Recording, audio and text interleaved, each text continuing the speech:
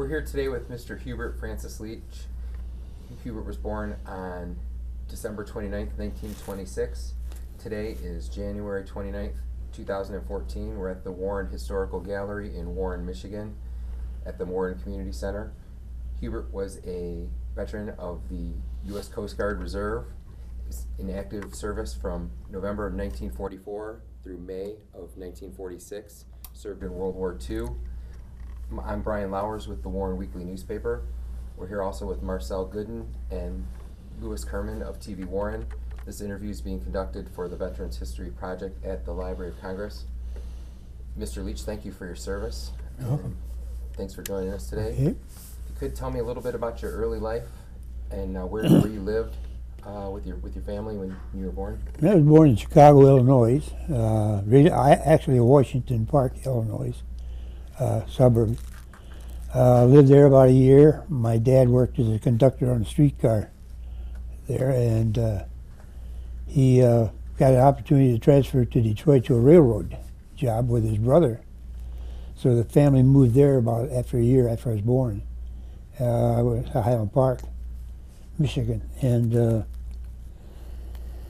through the years following, I attended school at Edmund Atkinson grade school, John J. Pershing High School. My dad worked as a dairy worker doing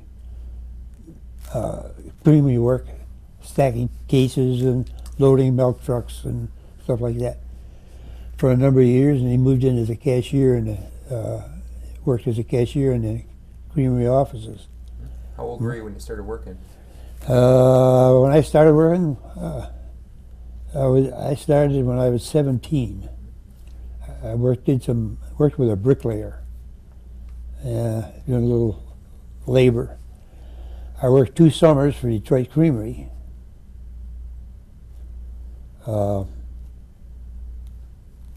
Had a terrible job, but I took care of 42 horse-drawn milk routes. I had 42 horse stables to clear out. After that, because of home life being upset and little school problems, I wanted out, so I enlisted. I served in the Coast Guard. What year did you enlist? In 1944. Okay. And the war had been going a couple Yeah, years it started a couple years before that, 4 years I think it was before 41. Did you have brothers or sisters? I had 2 sisters, yeah. One older and one younger. And do you recall where you were when the war broke out? Well, 1941, yeah, I was, when I first heard about it, I was in schoolroom at Pershing High School. My first year at Pershing. And how did you find out about it? Somebody came in the room and mentioned that the war had started. The president had declared war in Pearl Harbor. At that point, did you know older men that were being called to serve? Yes, yeah. I had an uncle, 2 uncles that were already in the service. When the war started? Yes, they were drafted. What branch did they serve in? One was in the Army Air Force as a armorer, and one was a foot soldier in the Army. So you enlisted in November 1944? November 1944, Thanksgiving Day. Tell me a little bit about your enlistment. Did you just go to the office to do that, or how did that work? Well, I started out trying to get in the Navy or the Marines or the Army, but they were taking no enlistments. There was only drafted men, and the last resort I had at that point was to check out the Coast Guard, and they took the interest and got me signed up. And they had a Coast Guard enlistment office in Detroit, down in McDougal and Jefferson. So you walked in and said, I want to join the Coast Guard, and they signed you up right then on the the spot? Right on the spot, yeah. Okay, and how old were you at that point? 17. Had you discussed that with your family leading up to that you wanted to serve? No, I hadn't. Well, I hadn't really, no. I was in school and not really getting along well, and my family was breaking up, parental breakup, and there wasn't a lot of communications in the family at that time. So once you enlisted, what happened then? Did they ship you out right away, or? My parents signed a paper, both of them, and I was gone. I signed up on the 17th, and on the 24th I went in November, Thanksgiving Day. What was that like? So you took a train somewhere, I imagine? Yeah, at Union Station. Dad drove me down to Union Station, the family did, and I got on a train with other recruits from the area. We went to Manhattan Island train station in Manhattan Island, New York, for boot camp. Is that where all the Coast Guard training was Yep. done? Yep.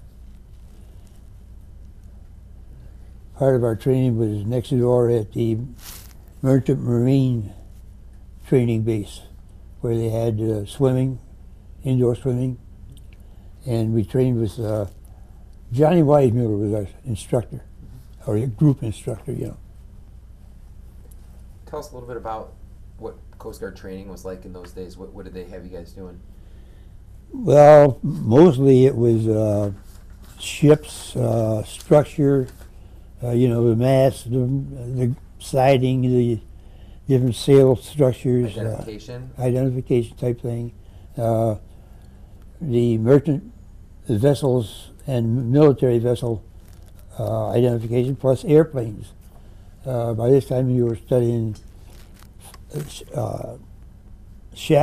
plane shadows, what I call them, silhouettes for identification.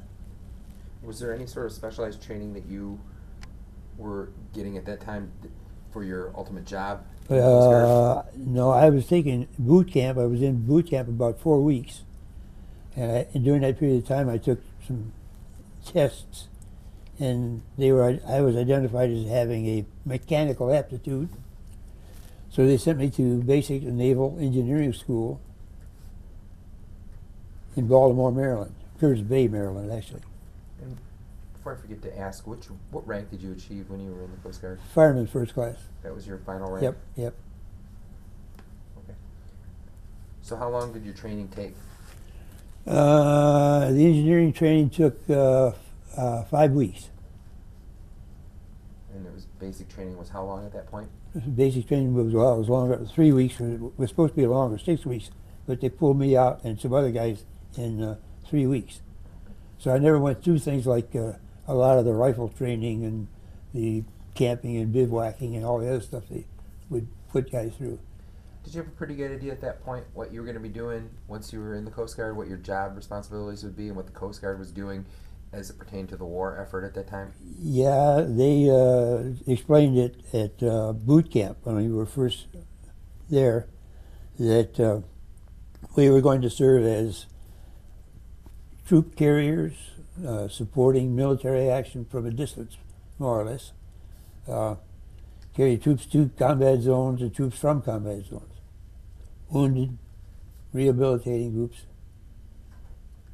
What about submarine warfare? Were you guys in any anti-submarine warfare or anything like Well, that? we took evasive action in submarine times, but the ship we were on was powered enough that our speed was pretty good. We could stay away from the heavy submarine routes, and we tried to outrun them when we could. And we were on a zigzag course all the time, and we had what they call vanes for mine sweeping that ran out from the ship that would, when we were in island area, we'd do mine sweeping for the Navy. We hauled equipment, trucks, tanks, jeeps, besides the personnel that demand them. So your training wrapped up, do you recall when your training wrapped up in the East Coast? Let's see.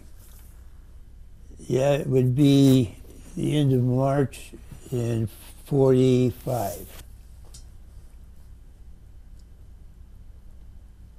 And from that point, did they ship you out somewhere else? We went by train to Los Angeles, no, to San Leandro, California, and into Frisco. So it's March 1945. It's pretty, getting close to when Germany surrendered. The Yep. war's kind of winding down, Yep. although there was a lot of fighting left in the Pacific, certainly. Yep. What was the mood in the country like at that point, if you recall? Do you remember what it was like to be traveling with other Well, I know soldiers, sailors? it seemed to me that the bulk of the people that we encountered were respected the military uniform and what the guys were doing, was given credit for it. We had a lot of opportunities to share ourselves with the local civilians. They seemed to be interested in winning the war, so to speak. There's a lot of support there.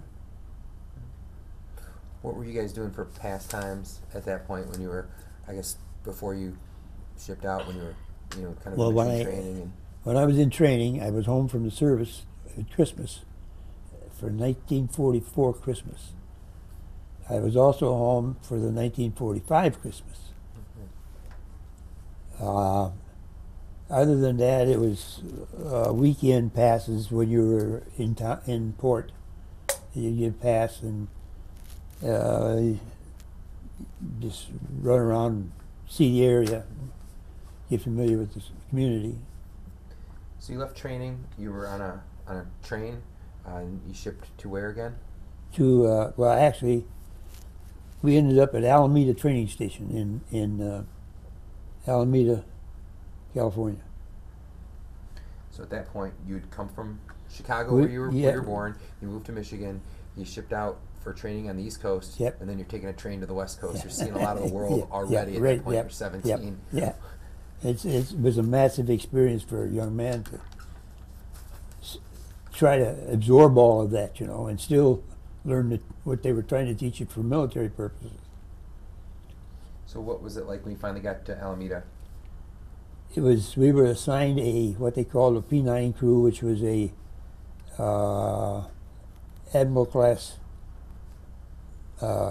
troop ship, which was called the Admiral Mayo. It was never commissioned. The war was so near an end that they figured they didn't need it. So they switched me to the Hodges assignment. Not just me, but the troops, the whole crew. P9 crew was assigned to General Hodges. Tell us a little bit about the General Hodges. Well, let's see. It was 26 feet loaded, 26 feet underwater, and 7 stories above water, 7 decks above water. And what was its classification? It was an AP 144, armed personnel 144, a troop carrier. Was it the common troop carrier that? There was several of them. There were other ships in the same style, the same model. We sailed more or less. We followed a route, so to speak, around the world. The Admiral, the General Green was ahead of us, as an example. Mm-hmm. And there was other ships of the General class that came behind us at different points. We would see them in different ports where we were docked, different times. So you guys followed the circuit then, basically, from one port to the Yeah, next? yeah. Picked up troops, dropped off troops, carried supplies in and out. So you were assigned to the Hodges when? Yep.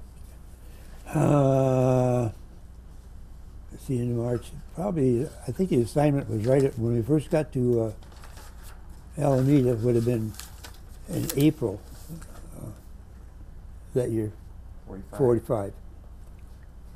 And when did you guys take to sea? May. What's the crew on the Hodges? What's its complement? We started with 317 men, and I think there were about 18, 20 officers.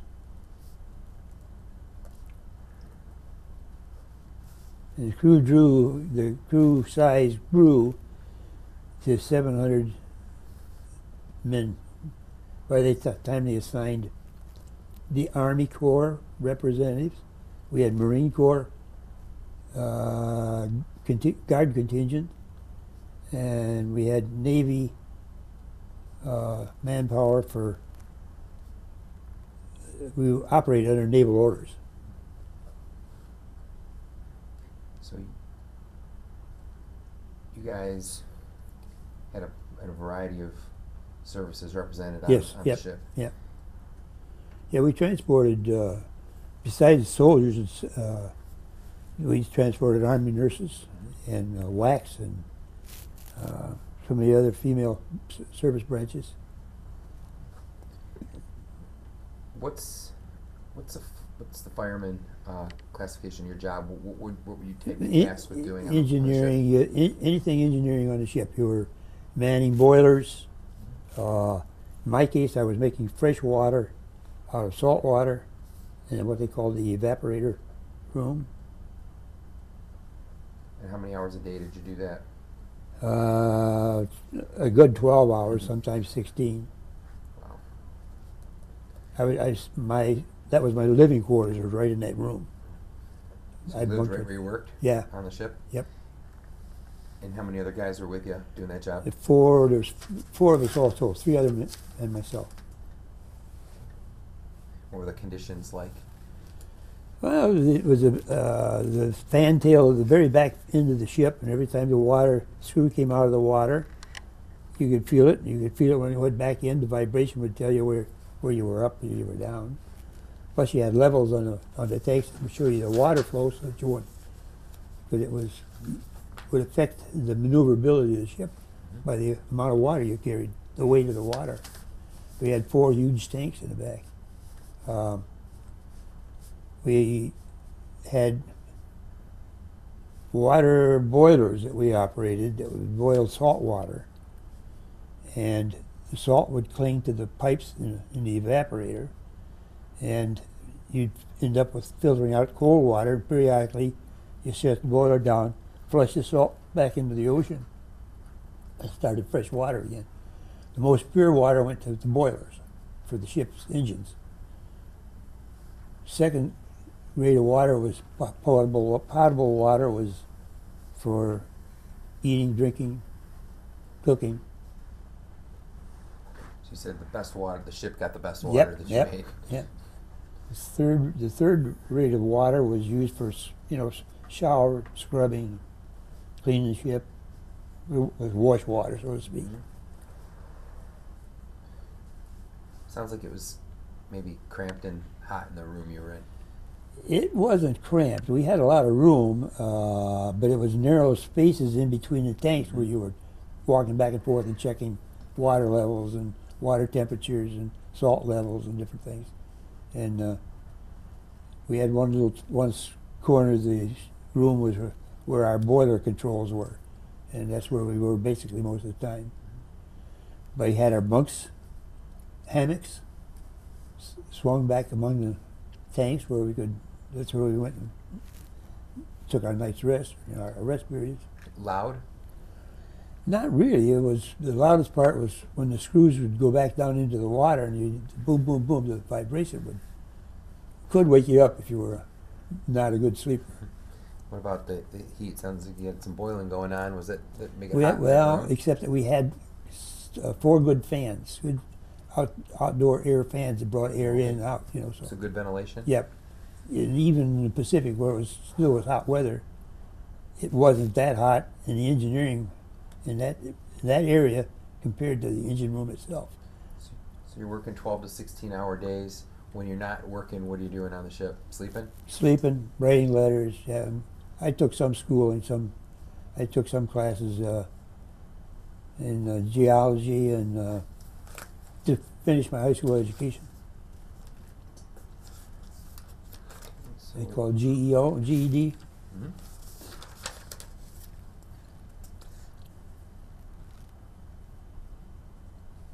So you guys head out to sea. Where's the first place the ship goes We- before you headed? When we left San Francisco, You recall when that was again? I think again that was late April, or early May, maybe 1st of May, and our first tour was down through the Panama Canal around to the New York docks, where we picked up troops.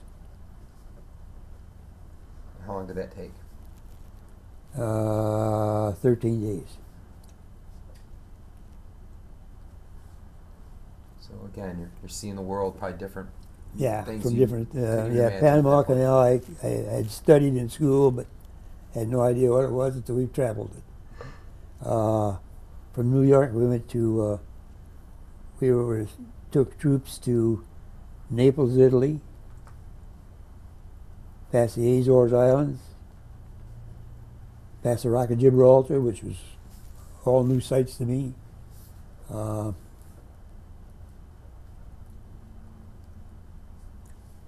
In the Mediterranean, we saw the north shores of Tunisia and Libya and some of those other nations, countries. We ended up in Egypt. You docked in Egypt? We docked at Port Said, Egypt. Said is S-I-A-D, like said. And that was the mouth to the Suez Canal.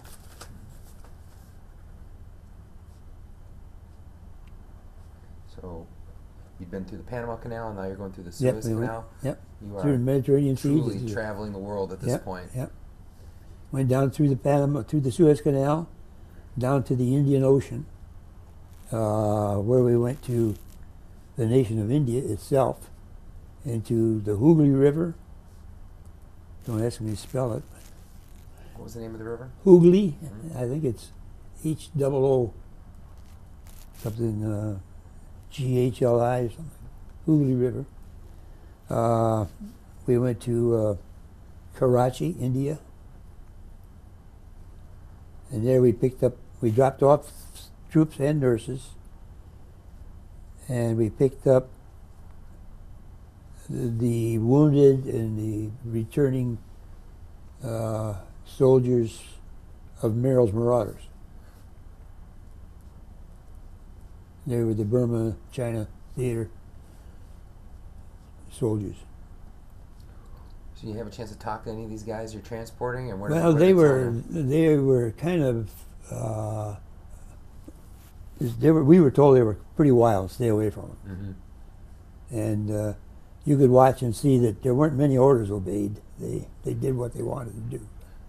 But before you take them on, no matter where we picked up troops, if they had been there very long, they had to go through a decontamination tent where they'd go in and take their clothes off, be decontaminated, come out the other end, get clean clothes. And that was to debug them, so to speak.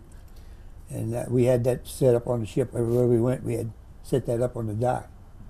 Were you hearing? You're traveling through much of the war zone at that point. You're going through ports in Europe, North Africa, down to India. Yep. You're in the Far East now at this point.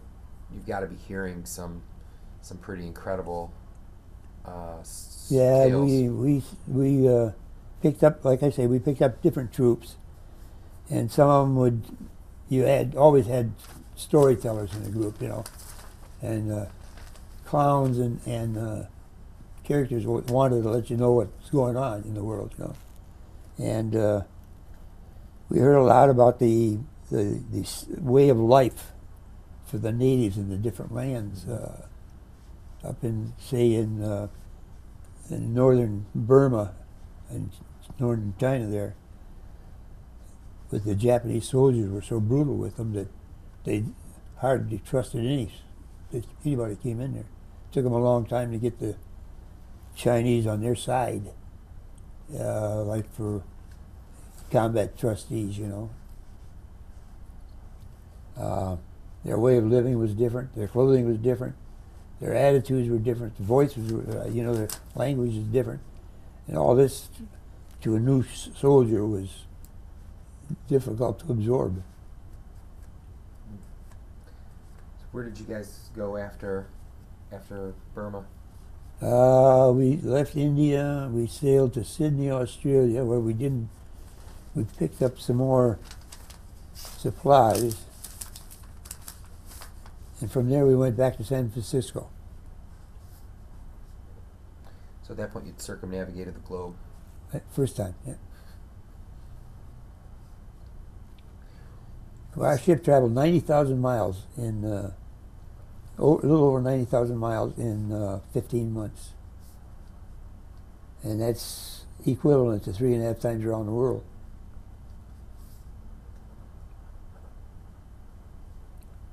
You writing home at this point? Did what? Are you writing home at this point? Oh, yeah. Yeah. I tried to maintain a stream of mail, and so did my family, but delivery was difficult. I can imagine. Rarely. Yeah, rarely they'd catch you. Every once in a while, you get maybe 3 or 4 months of mail in one shot, you know. I was going to say, how did you ever get any mail, and how did how long did it take your family to get letters from you? They experienced the same difficulty. We had censors on the ship, and every letter we wrote was reviewed. So there was only certain things that you could say. You know, you couldn't tell them exactly where you were. You might say South Pacific, and that's the best you could do, you know. Mm-hmm. But otherwise, it was scribbled out. I still have copies of letters that I sent home that had been censored. My family saved them for example, and you can see where the censor had crossed items out. But many times you would have somebody would ship you some cookies. By the time you got them, they were almost dust. They beat up so bad. Hubert, can you tell us a little bit about some of the different rituals that would take place on the ship when you crossed certain waypoints that were of note at the time? Yeah, we went. Our second trip out, we headed west from San Francisco. We crossed the International Dateline and the Equator at the same time. At that point, there's a naval tradition that recognizes sailors who cross that point. Up to that point, until you get there, you're a polywog. After initiation, which can take 2 or 3 or 4 days, haircuts, soap in the mouth, everything they think of, beat you with a straw club. Until you got the pirate flag down, we flew the pirate flag, but until we could get that pirate flag down, the initiation service went on. The initiation was performed by men who had gone through the ritual before on other ships and other assignments. Enlisted guys, or the enlisted and officers, yeah, both. The officers shared it. We had an officer that served as Neptune. He came over the side of the ship with his courtyard contingent, and they carried the Neptunus Rex, carried the spear, you know, the tripod or whatever. It didn't matter who you were, crew members or soldiers or nurses or WACs. You went through that initiation and you got the recognition.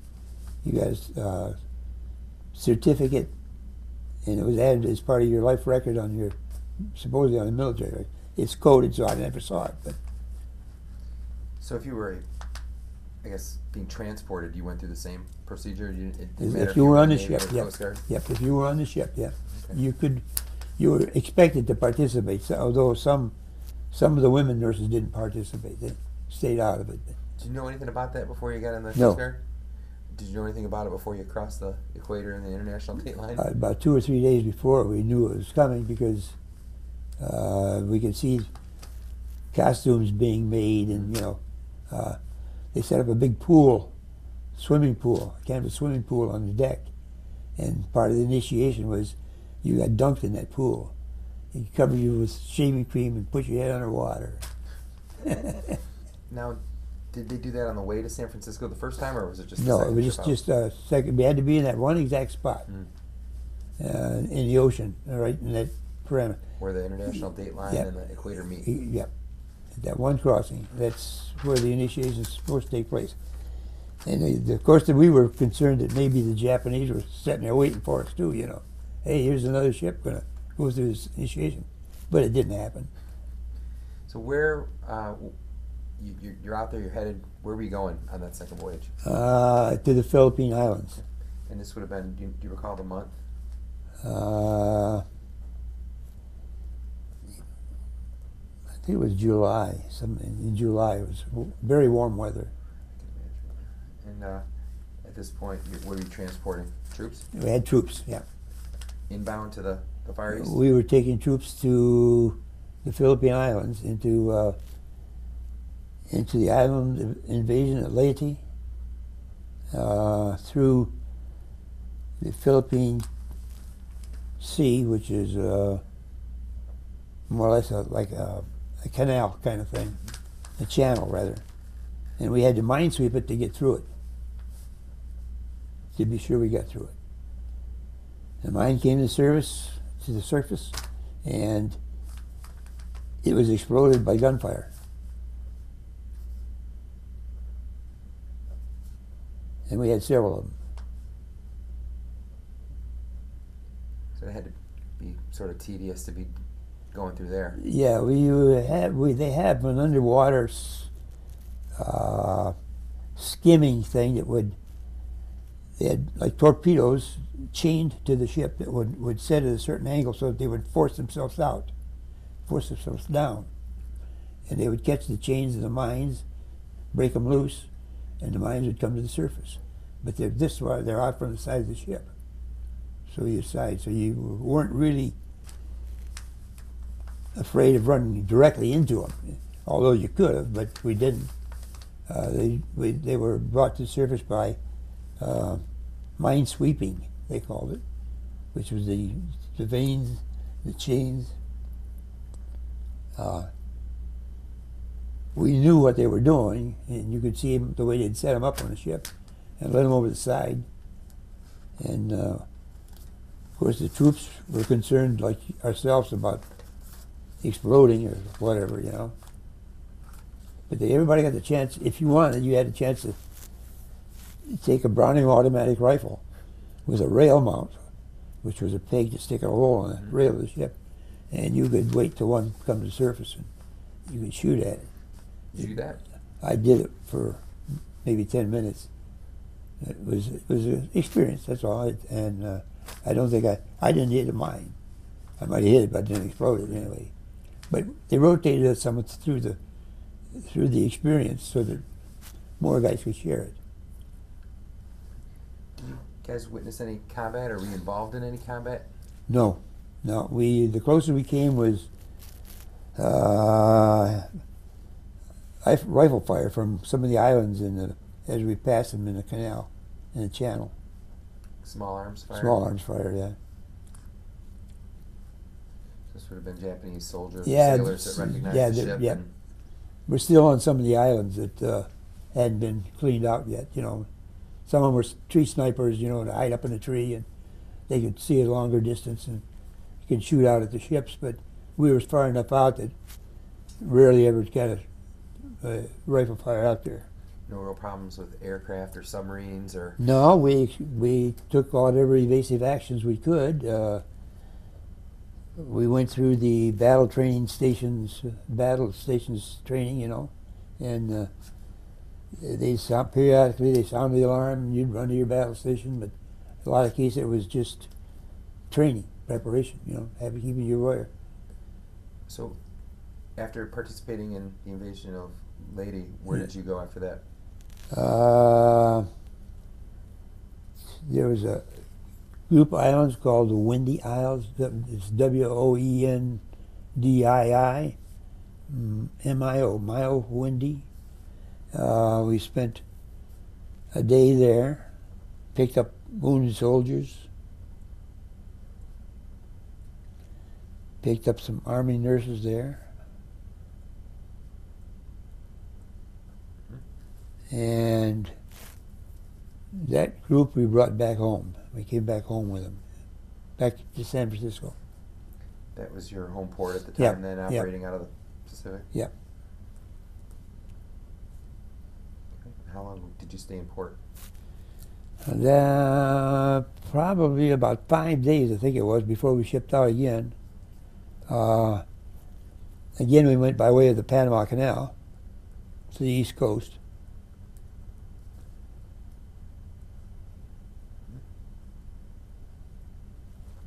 And where did you go? We went to, picked up troops in New York, dropped off some of the wounded that we had were sent to hospitals in New York.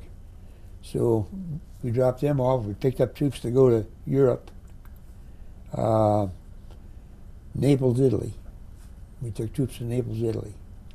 By then it was combat had all moved north in Italy. Okay, so you're 18 at this point. Yeah. What's this far in? You've already been around the world. You know, heading around your second time. Yeah, What's yeah. going through your mind at this point? Just really amazement at what people went through. You know, the customs that you'd see. In India, we saw the sacred cow. Walking the street, you didn't push them out of your way. If they were in your way, you waited. Or the neighbors would come along and move them. Or if you were riding a coolie cart, the coolie guy could move them, but you can't touch them. Eye opener for you, I imagine. Yeah. All that stuff. Yeah, it was just amazing to see it. The food they ate. They rolled some kind of leaf. They had some kind of beetle meat, nut meat that they made up, sauce, and you roll it up, and they would squat along the curb for blocks, and that'd be they're eating their meals there, you know, living there, cooking there, right on the streets. But we went through a berry time in India, where they had a lot of berry, and they had a lot of people dying on the streets, and they picked them up and took them. They had various religious ways of disposal. You know, the bodies some were put in the Hooghly River and allowed to float out to sea. They had little straw wharfs, things they put them on, let them float out to sea. Some of them set on fire. They had burning pits where they put the bodies in the burning pits and cremate them. A lot of this was trying to control the disease too. So did you head back to India after you were in Naples again? Is that where you were headed? Well, yeah, we went back through there, but we went to Calcutta, India, and picked up troops, dropped troops off. Well, mostly we picked up troops there. We had dropped them off in Naples and went up from there through the Suez to Calcutta, India, picked up troops to bring home. More from the Burma-China campaign, too. Did you head back across the Pacific to get home, or did you go back? No, we went back across the Pacific. We went through, I'm just trying to think of another group of islands out there, through the Philippine Sea, out into the northern, well, not the northern half of the South Pacific. There was another group of islands. I can't think of the name of them we went through. That was our second trip, but we didn't stop. We went on through. We had one occasion where we took on fuel at sea. We had met a tanker, and that was on that trip back. We had to fuel up in the Philippine Sea. Tell us a little bit about the commander of the Hodges. Our commanding officer was Conrad Hilton. He was the hotel magnate, I guess you call him, multi-millionaire with hotels all over the world. He wasn't a constant commander. I mean, he wasn't always present on the ship. He was a $1 a year man. I think he had $3 or $4 in a frame on the bridge, and I had gone up and seen him once. He wasn't social, with the troops, with the sailors. He was with the officers, of course, but we carried a special little craft yacht of his own, like a pilot boat, that we maintained and took care of. And when we would pull into a port, he would go ashore in that boat and maybe check in his motels or whatever. I don't know what he was doing, but he was not always with us. He would pick us up, meet us when we were going to sea, and then he'd fly over and meet us on the other side. A couple of times he did that. And he flew into the Azores once, and we picked him up there. Because we didn't know that. I mean, the ship's crew doesn't know that until after the fact. That this is happening? Yeah. You think he's in there the whole time? Yeah. Well, you're down in the engine room. How you don't know what's going on up on deck. The assignment that I had was refrigeration engineer. They had ships. They had refrigerators, rooms on the upper decks of the ship where they kept frozen foods or cold foods, and that was generally for the ship's officers' mess. Was fed out of that area. I had to go in up there with a chart board and read gauges, set temperatures, try to maintain that. And there was always an opportunity for a little bit of ice cream or steak once in a while. To carry you when you were up there? Yeah. What was the normal chow like on the ship? It was all right. Of course, you always had stuff that you didn't particularly care for, but you always got hungry. You eat, and you had to take what they served, and or if you didn't take it, you lived on your own, whatever you could come up with, candy or whatever. The ship had a store, for a GI store, where you could buy cigarettes and candies and drinks, and, pop, different beverages. No alcohol. The alcohol was provided when you went ashore on leave, on liberty rather. They had cases of 3-2 beer, I think they called it, 3-2, that they would put ashore on the island where you were going to be. And we did get chances to spend time on some of the islands, just a break from... Get on dry land for a few minutes? Yeah. Get a chance to swim, sunbathe, have a cold beer. I mean, not very cold, usually. What was that like for a Midwestern guy getting a chance to hang out? Oh, that was different. It was a different environment. The trees, the sand, the temperature, the views. In some cases, the natives, or we had natives on some of the islands we went to. It was a big ship. It drew a big draft, and you couldn't get too close to the islands unless you had a channel, a docking channel. And so often we would have to go with landing crafts to go to the island to get a break for a while. So after, I think, you guys had some people, you were in Calcutta. Where did you go after that? But you said took it back to San Francisco? Yeah, we took it back to San Francisco. We did one more trip to the Pacific, into the Pacific Theater, to, again, it was to Sydney, Australia, and into Manila, the island of the city of Manila. We docked there. We docked at a place called Humboldt Bay, Hollandia, New Guinea. And that was to unload equipment and troops that we had picked up in other islands. And they were it was a point where they gathered the troops together to either into combat, further combat, or return to home,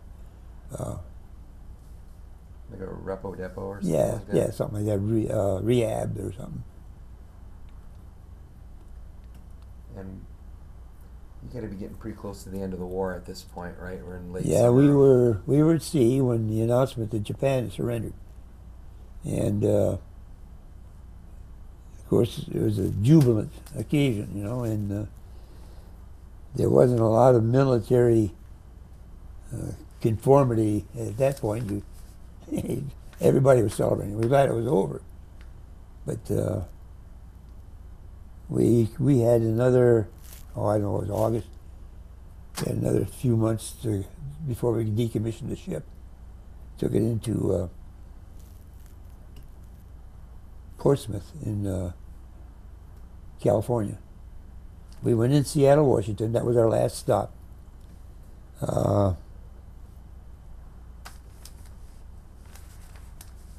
There we turned the ship over to Maritime Merchant Marine, and they took the ship to put it in mothballs. I think it was Richmond, Indiana, California, rather. Was that nearing the end of your service Yeah, at that that was. point? Yeah.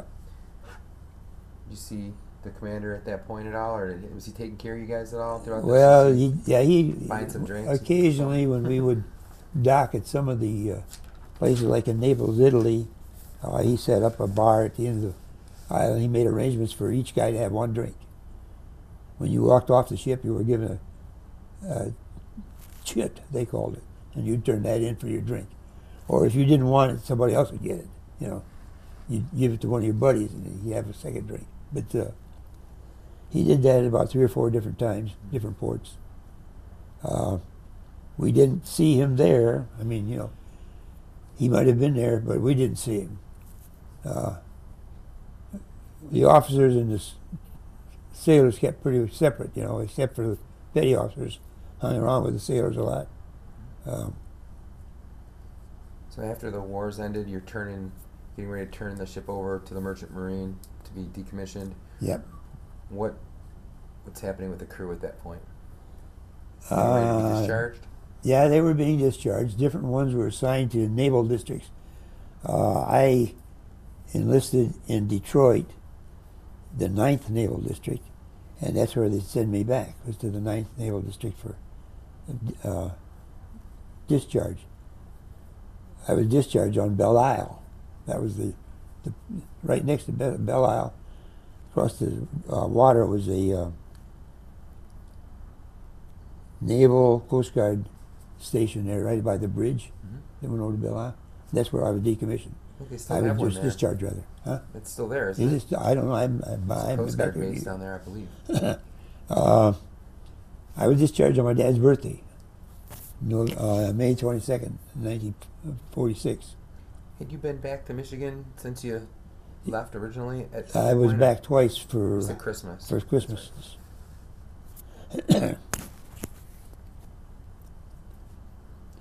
We came home in 1945, Christmas, from the Atlantic area, and the ship was ice covered, and it was a new experience to walk on that ship in rough waters. We were 7 stories out of the water, but the water of the ocean would break over the bow of the ship. It would go down, and you were riding up and down. It was a new experience to be out there when you had to fasten yourself to the safety rail on the ship to walk from one end to the other, or from one door to the other, one hatch to the other. You had safety chains you wore. Otherwise, you didn't belong on deck. And you weren't there very long. You didn't. What were some of the other memorable experiences you had while you were on the ship? The initiation into the Neptune Society, the Golden Dragon, the experiences with the training sessions that we went through, the schooling. I took some schooling classes. Of course, your classes were a little bit different. You had a 4-hour class because you took a class when you were off watch. And there were periods when you were off watch that you had to sleep, and you had to eat, and you had to dress, you had to do all these things. So you took like an occasion that you did without some of your rest to get some of the classes you took. I think we had 4 different instructors on the ship. I had one military surgery with a toe that I hadn't infected in. And that wasn't bad enough to get me out of the duty. I still had to pull my duty, even with a shoe with the toe cut out. So Seasick at all on all that time? I got seasick the first day I went on. First day at sea, they put me down in the engine room, like with a bunch of other guys. And they have sealed decks with little knobs on the decks for safeties. And we had to scrub those decks with motor oil, diesel oil. Well, the diesel oil fumes alone would be bad, but the up and down motion of the ship, Was it? side to side, quick. So all this traveling, you must have had some tales to tell when you came home on leave, and at the end, when Oh, yeah. you went. I can only imagine. A lot of good guys I was in service with. A lot of them that I'd like to see afterwards, and I never got an opportunity. They still hold gatherings, but the crowd shrinks year to year. I get a listing once in a while. I had friends that on a ship that from Columbus, Ohio, that I got down to see twice. I got into Indianapolis to see. I have relatives in Indianapolis. I run into a couple of guys there from Indianapolis that were in the service with me. And one amazing thing was I had my uncle married this woman and had a son that he had lost his father. His father's gone somewhere, left the family. And he's looking for this father all over the country. Anyway, I run into him in New York City in Stage Door Canteen. He had joined the Merchant Marine. And then I ran into him again over in Naples, Italy. And in Naples, Italy, I saw the guy that lived across the street from me, guy Joe Olaniak. He was in the Navy. Okay. And he was there at the same time I was. And I stopped at the Pepsi-Cola canteen. I had my picture drawn there one night. And while I'm sitting there, this cousin guy walked up and got into the conversation, into the act, you know. We spent time together afterwards, but he was all over the world looking for his dad. He started out when he was about 10 years old and left home, and parents never knew his mother never knew where he was. He was gone all the time. What did you do after you were discharged and got back to Michigan? What did you do after the war? Well, every GI, I guess, was entitled to 52 months of unemployment. And I went for the maximum. And I had 49 weeks of unemployment. $20, what was it, $20 a week or something like that? So you took a sabbatical? Yeah. During that period, I did a few odd jobs, but mostly I took some school at the WWII Technical Institute in Chicago, some correspondence courses in radio and television, repair and maintenance.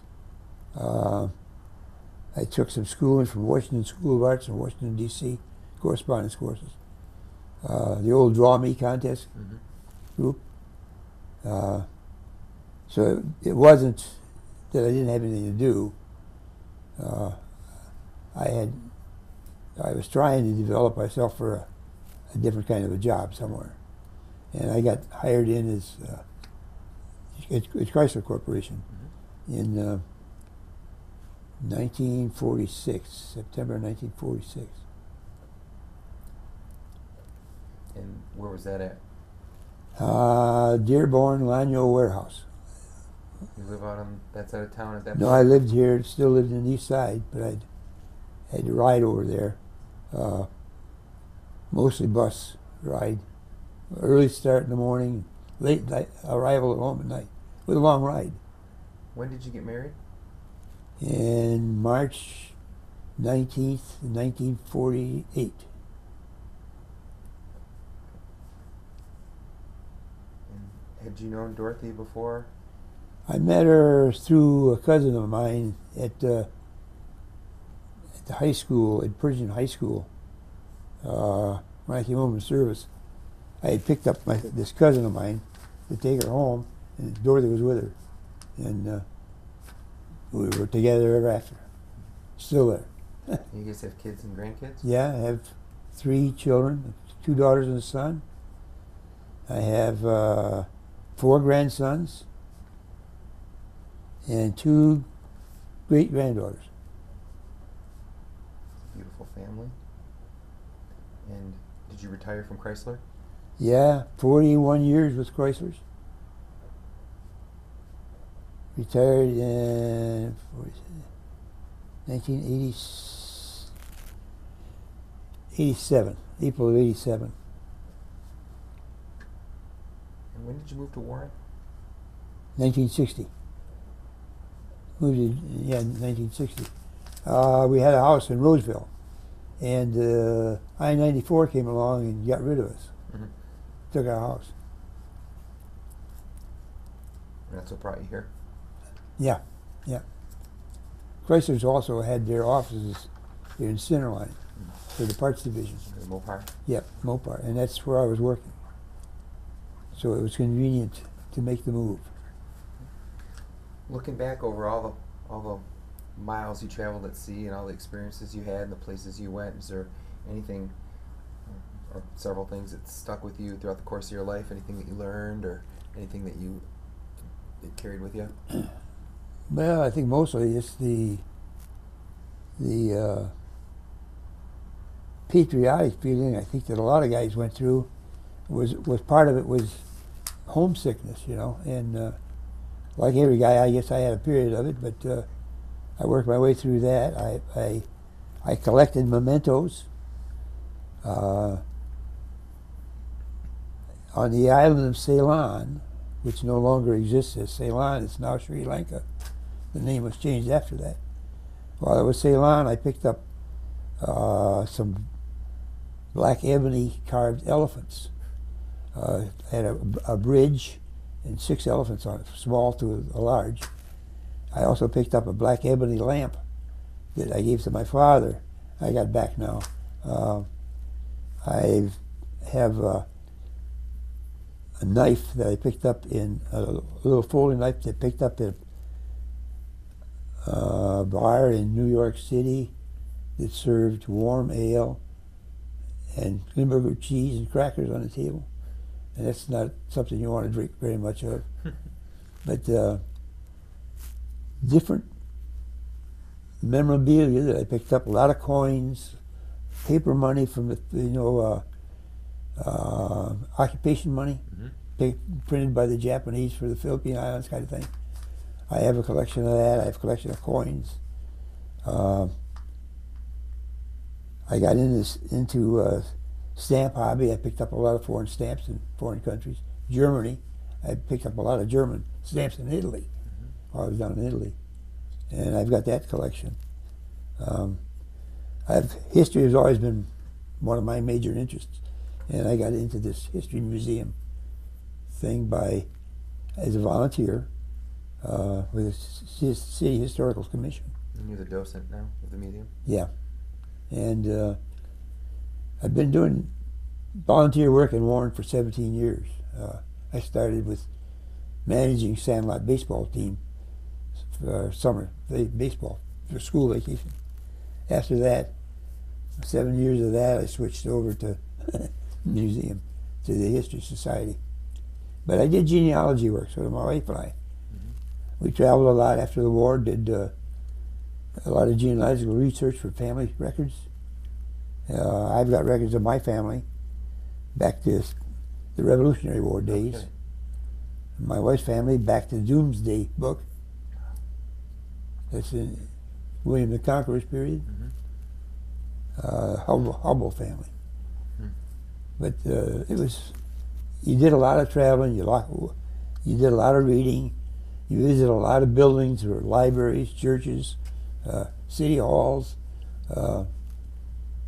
funeral parlors, all checking records, and it kept us busy, gave us reason to travel. It was occupied our time up until we came here. I'm too old to do those things anymore. We got a great memory. You really recall Oh yeah, that stuff. It was my period as a soldier as a sailor wasn't the dangerous thing that a lot of GIs faced. It wasn't the combat hand-to-hand warfare kind of thing, but it wasn't a matter of choice. I was willing to do what they gave me, and that's what I ended up doing. Certainly adventurous. I don't Yep. think anybody would say Yep. it wasn't. There was a lot to see, a lot to do, a lot to remember. I guess I've never really forgot much of any of it. I've stayed with it, you know. Anything else that we didn't discuss that you'd like to add? Oh, no, I think that as a resident of Warren, I'd like to tell people that they have a good museum. They ought to come and see it. Other than that, why? I've had a good life. Excellent. Well, thanks a lot, Mr. Leach. I appreciate Thank it. you. Thanks again for your service. Okay. Thanks for sitting down It's with been my us and pleasure. putting this on the record. Yeah. I hope our job was all right.